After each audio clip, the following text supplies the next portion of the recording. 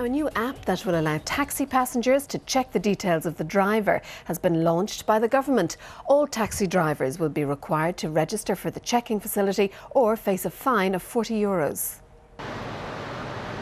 The Taxi Driver Check app is already available free of charge, while other apps like Halo already provide a hiring and location service.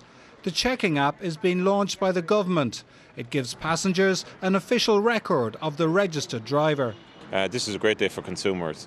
This allows anybody who's getting into a taxi to check and verify that the driver behind the wheel is the driver who they say they are and that they are in the car that they should be in.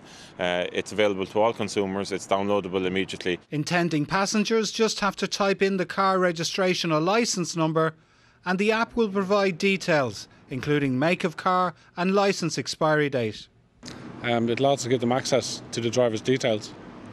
And if it's not the driver who's identified on the actual app itself, they can report it directly by using this app straight away.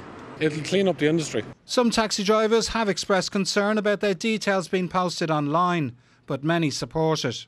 Anything that gets the bad element off the road, it's a good thing, you know. If you've nothing to hide, don't worry about it. Others have complained about difficulties registering. Quite frankly, it's rubbish. I mean, nothing to get their act together and, you know, start spending money on stuff that actually matters, like enforcing the regulations. There's more concern about a proposed new penalty point system. Taxi organisations are due to meet with the Minister of State this month. John Kilrain, RTÉ News, Dublin.